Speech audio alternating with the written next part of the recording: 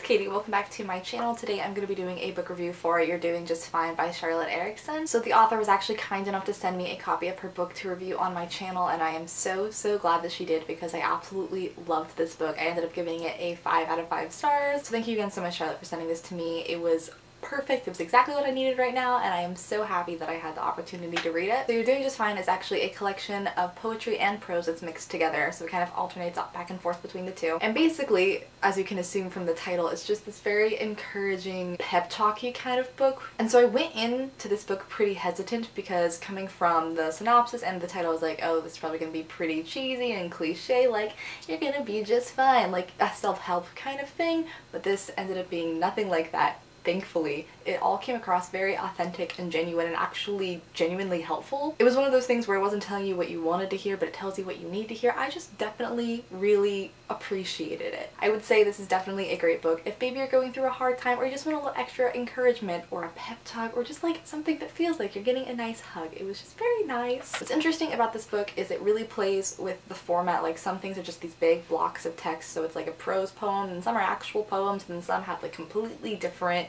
unique format. And personally, I thought that they all worked. I just found it all to be very cohesive and just awesome.